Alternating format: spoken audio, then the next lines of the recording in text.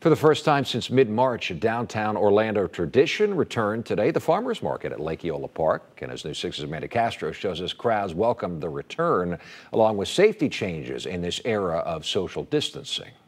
Vendors showing up early to Lake Eola Park, setting up their tents, cooking food, and putting on the finishing touches to their booths. It's a sight we haven't seen in months. We were just out for a walk with our dog, and we glanced over and saw that it was here. Jim and Beth Hobart say they used to shop regularly at the Orlando Farmers Market, but it shut down back in March due to the COVID-19 pandemic, putting small businesses like Cindy Wetherington's Mountain Creek Candles in jeopardy. This is my livelihood, is the markets. So if there's no markets, we don't sell anything. So that hurt really bad. But she says she did a happy dance after learning the market was reopening on Sunday. Although it looks a bit different.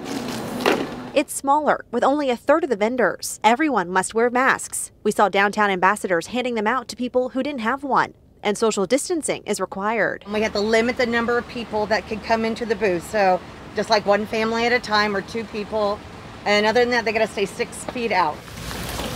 Mayor Buddy Dyer says the city learned its lesson from Halloween, so alcohol isn't available. Wetherington says despite the changes, she's happy to be back. This has been my best market, and I have a lot of repeat customers, so I let them all know on Facebook I'm back. The Hobart's adding this is a great and safe way to support small businesses. It just feels like things are getting a little bit more back to normal and Exactly. just bringing people together at a safe distance. And they're doing it really well. In Orlando, Amanda Castro, Getting Results, News 6.